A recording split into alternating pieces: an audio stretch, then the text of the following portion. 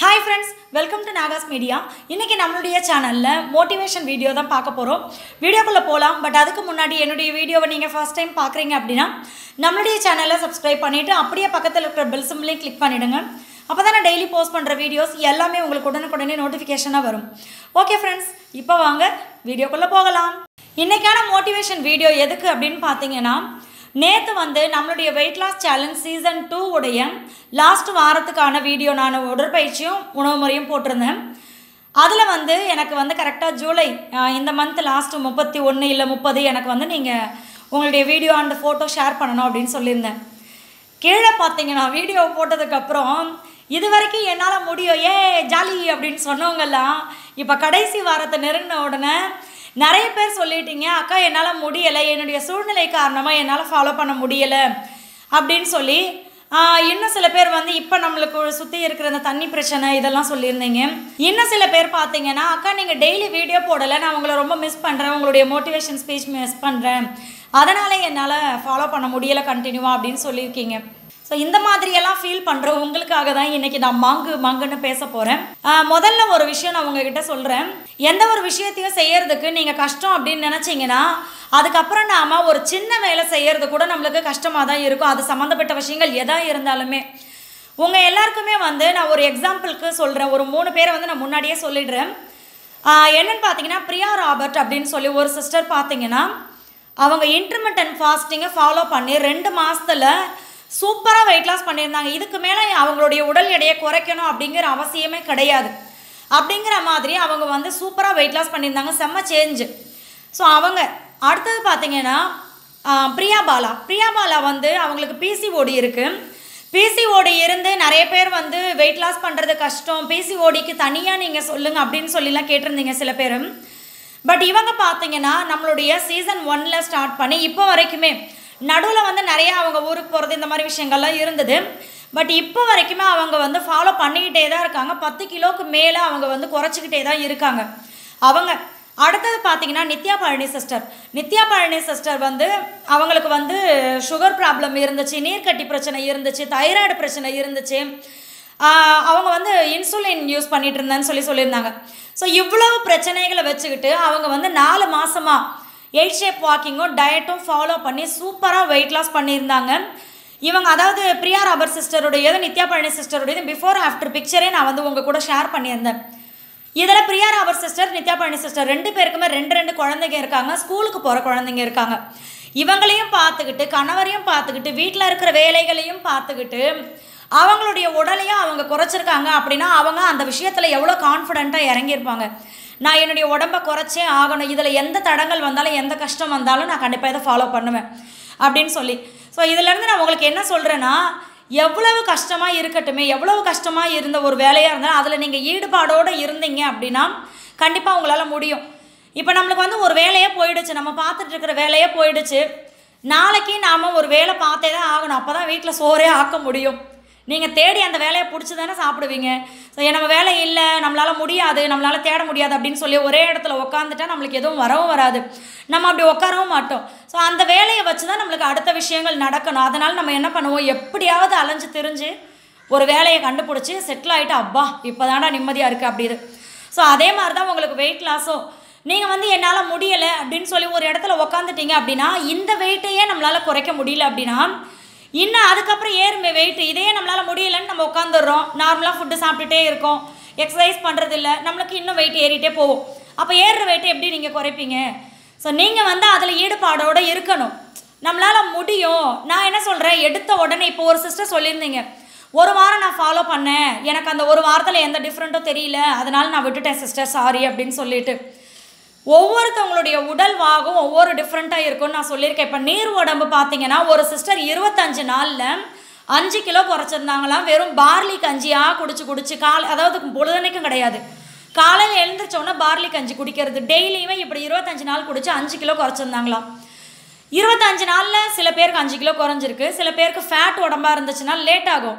நீங்கள் இதை என்ன நினைக்கணும், நம்மளுடைய உடல் வாகு டயட்டும் ஃபாலோ பண்ணி எக்ஸசைஸும் ஃபாலோ பண்ணி நம்மளுக்கு உடம்பு குறையாமல் எப்படி இருக்கும், ஒரு வாரத்தில் குறையலைன்னா அடுத்து ஒரு 10 நாள் நீங்கள் தொடர்ந்து ஃபாலோ பண்ணுங்கள், கண்டிப்பாக நம்மளுக்கு வந்து சேஞ்ச் தெரியும். எடுத்த உடனே எனக்கு வந்து நல்லா குறையணும். ஏன்னா நிறைய வீடியோஸ்லாம் பார்த்துட்டு என்கிட்ட நீங்கள் கேட்குறீங்க, அக்கா ஒரு வாரத்தில் இதை குடிச்சா 5 கிலோ குறைஞ்சிடும்னு சொல்கிறாங்களே, உண்மையா அப்படின்னு சொல்லிட்டு. நான் என்ன சொல்கிறேன், இப்போ நீர் உடம்புனா கண்டிப்பாக நம்மளுக்கு வந்து உடனேவே தெரியும். இப்போ என்னுடைய தம்பிலாம் பார்த்தீங்கன்னா ரொம்ப வெயிட்டாக இருப்பாங்க. அவங்க வந்து தொடர்ந்து 3 நாள் வந்து பார்லி கஞ்சி குடிச்சிக்கிட்டே இருந்தாங்க. 2 கிலோ 2.5 கிலோ கிட்ட வெயிட் லாஸ் ஆகிடுச்சு அப்படின்னு சொல்லியிருந்தாங்க. ஸோ நம்மளுடைய உடல் வாகு பொறுத்து தான் நம்மளுக்கு வந்து வெயிட் லாஸ் தெரியறது. ஆனால் நான் எல்லாமே கரெக்டாக ஃபாலோ பண்ணுறேன், எனக்கு இன்னும் தெரியல அப்படின்னா கொஞ்சம் டைம் எடுக்கும். ஆனால் கண்டிப்பாக உங்களுக்கு 1 மாதமாவது நீங்கள் தொடர்ந்து ஃபாலோ பண்ணிங்க அப்படின்னா தான் நம்மளுக்கு கண்ணார தெரியும் அந்த டிஃப்ரெண்ட்டு. ஸோ நான் என்ன சொல்ல வரேன்னு பார்த்தீங்கன்னா, முயற்சி உடையார் இகழ்ச்சி அடையார்னு சொல்லி நம்மளை எல்லாருக்குமே தெரியும். எந்த ஒரு விஷயத்துலையுமே கண்டிப்பாக முயற்சி வேணும். நீங்கள் வந்து வெயிட் லாஸ் பண்ணணும் அப்படின்னு நினச்சிட்டிங்களா, அதுக்கு உண்டான விஷயங்கள் என்னவோ அதை மட்டும்தான் நீங்கள் செய்யணும். அந்த குதிரைக்கு கடிவாளம் போட்ட மாதிரி நீங்கள் வந்து அப்படி இப்படி பார்க்காம நீங்கள் ஒரே இதுவாக தான் போகணும். நீங்கள் வெயிட் லாஸ் பண்ணணும்னு நினச்சிட்டிங்க, அதை திருப்பி திருப்பி திருப்பி திருப்பி உங்கள் மனசில் நினச்சிட்டே இருக்கணும். ஸோ நீங்கள் வந்து 1 மாதத்துல இப்போ நான் 10 கிலோ குறைச்சி காட்டுறேன் பாரு அப்படின்னு நீங்கள் அடுத்தவங்க கிட்ட சேலஞ்ச் பண்ணாட்டியும் உங்களுக்கு நீங்களே சேலஞ்ச் கொடுங்க. உங்களால் முடியாது அப்படின்னு நீங்களே தானே சொல்லிக்கிறீங்க. ஸோ உங்களுக்கு நீங்களே சேலஞ்ச் கொடுங்க. என்னால் முடியும், நான் இதை முடிச்சு காட்டுறேன் அப்படின்னு சொல்லி ஒரு சேலஞ்ச் மாதிரி பண்ணுங்கள். 10 கிலோ நீங்கள் நினச்சிங்கன்னா 5 கிலோ கண்டிப்பாக குறைக்க முடியும். ஏன்னா நம்ம எதை அதிகமாக நினச்சிக்கிட்டே இருக்கோமோ அதுக்கு உண்டான விஷயங்கள் என்னென்ன செய்யணுமோ அதுக்கு நம்மளுடைய மனசு வந்து தானாக நம்மளுக்கு வழிவிட்டு கொடுக்கும். ஸோ நம்ம அதை நோக்கி தான் நம்ம பண்ணுவோம். இப்போ ஒரு ஃபுட்டே நீங்கள் சாப்பிட்றீங்க, சாப்பிடும்போது என்ன ஆகும், காவாசியாவது நீங்கள் சாப்பிட்டதுக்கப்புறம் என்ன நினைப்பீங்க, ஐயோ நம்ம வெயிட் லாஸ் பண்ணணும்னு நினச்சோமே, இப்படி சாப்பிட்டோமே, இப்போயே அதை ஒதுக்கி வச்சிடலாம் அப்படின்னு நீங்கள் தள்ளிடுவீங்க. ஸோ நீங்கள் வந்து ஆணித்தனமாக உங்களுடைய மனசில் நினைக்கணும். அப்போ தான் எந்த விஷயமா இருந்தாலும் அதை நீங்கள் செய்ய முடியும்.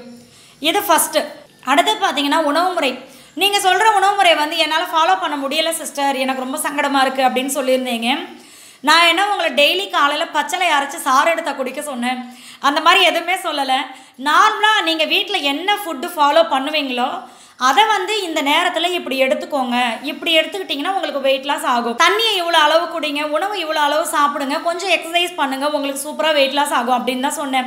நீங்கள் வந்து உங்களுக்கு தனியாக ஏதாவது செய்யணுமோ அப்படிங்கிற மாதிரி இதில் ஏதாவது இருக்கா? எதுவுமே கிடையாது. நீங்கள் செய்யறத உங்கள் வீட்டாளுங்களும் சாப்பிடலாம், உங்கள் வீட்டாளுங்களுக்கு செய்யறது நீங்கள் அளவாக சாப்பிடலாம், அவ்வளவுதான். ஸோ இதில் வந்து உணவு முறையை ஃபாலோ பண்ணுறது கஷ்டமாக இருக்குது அப்படின்னு சொல்கிறதுக்கு ஒன்றுமே கிடையாது. இன்னும் நிறைய பேர் பார்த்தீங்கன்னா ஃபுட் கண்ட்ரோல் பண்ண முடியல, நிறைய சாப்பிட்டு பழகி என்னால் இப்போ திடீர்னு ஃபுட் கண்ட்ரோல் இருக்க முடியலை அப்படின்னு சொல்லியிருந்தீங்க. நான் வந்து இதுக்கு தான் வந்து இந்த வெயிட் லாஸ் சேலஞ்ச் ஆரம்பிக்கிறதுக்கு முன்னாடி ஒரு 10 நாள்லேயே உங்களுக்கு சொன்னேன், இந்த 10 நாள் வந்து நீங்கள் வந்து நம்மளால் முடியும் அப்படிங்கிறத கற்றுக்கோங்க. ஸோ அந்த 1 மந்த் நீங்கள் ஃபாலோ பண்ணுறதுக்கு ஈஸியாக இருக்கும் அப்படின்னு சொல்லி, அதனால் வந்து ஃபுட் கண்ட்ரோலுக்கு வந்து நான் நிறைய உங்களுக்கு டிப்ஸ் சொல்லியிருக்கேன். தண்ணியை நிறைய குடிங்க.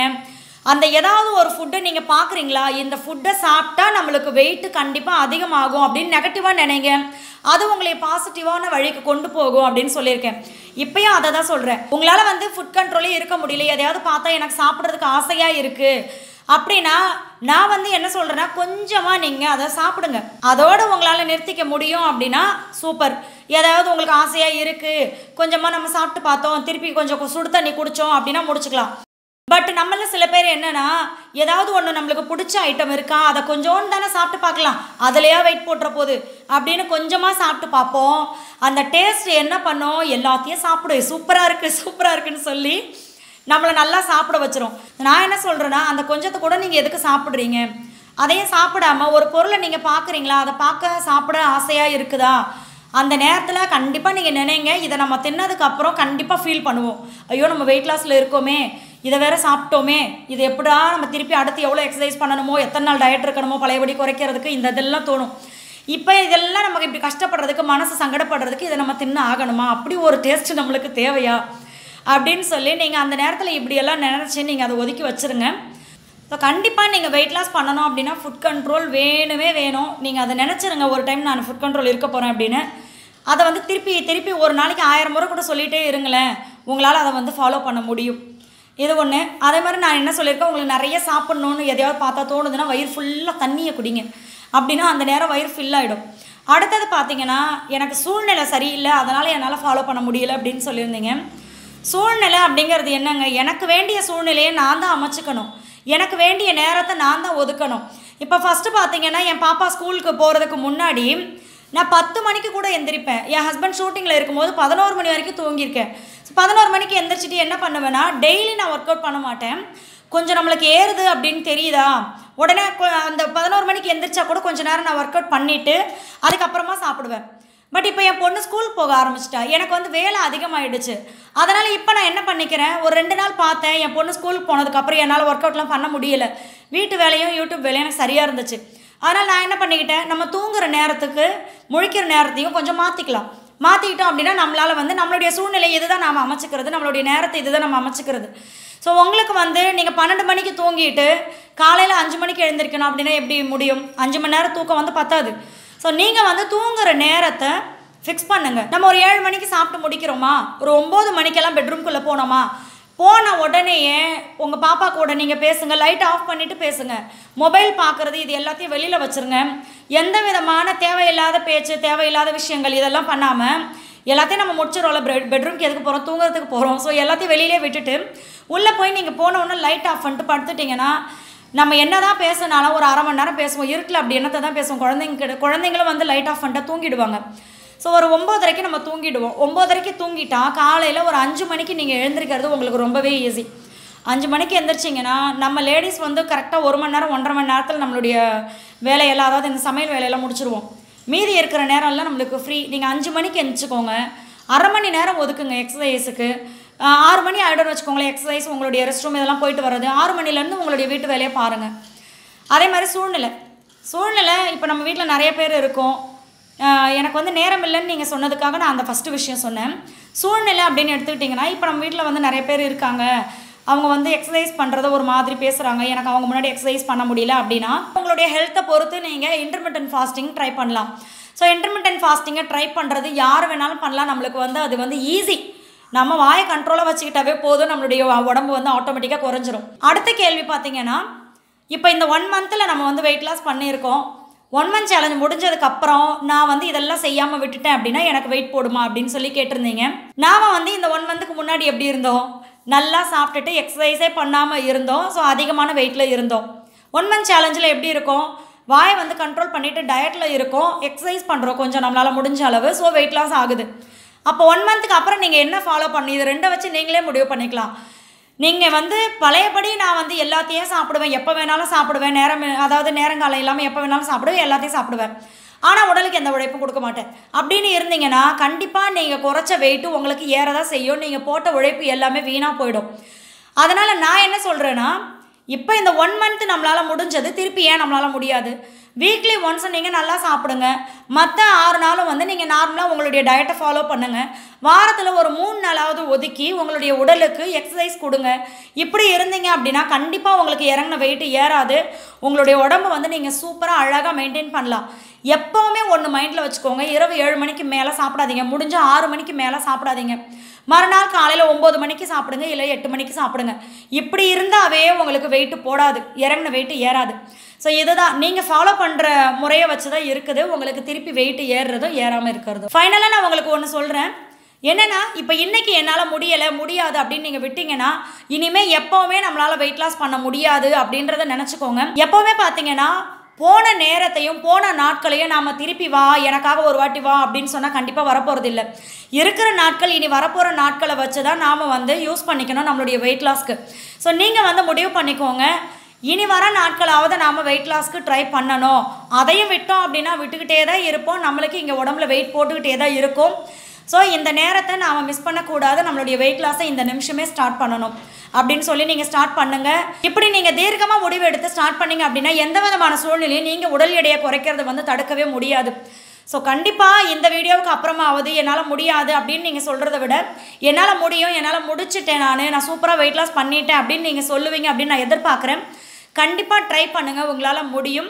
அண்ட் இந்த வீடியோ உங்களுக்கு கண்டிப்பாக யூஸ்ஃபுல்லாக இருந்திருக்கும் அப்படின்னு நம்புகிறேன். இந்த வீடியோ உங்களுக்கு பிடிச்சிருந்தா உங்களுடைய ஃப்ரெண்ட்ஸ் அண்ட் ஃபேமிலி கூட ஷேர் பண்ணிக்கோங்க, அவங்களுக்கு ரொம்ப உதவியாக இருக்கும்.